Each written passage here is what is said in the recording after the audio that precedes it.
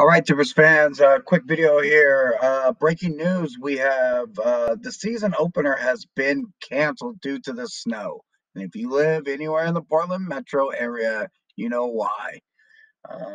It's been a crazy 24 hours. My son's school was canceled. I was supposed to pick up my mother from the airport. That didn't happen. She'll hopefully get in Saturday.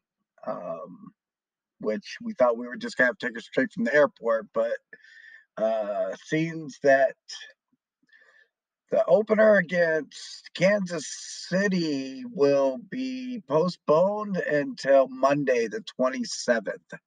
So at 6 o'clock, or it would be 7 o'clock, 7 o'clock start at Providence. So yeah, so recap, no game on Saturday for the opener due to the massive snow blizzard occurring in Portland.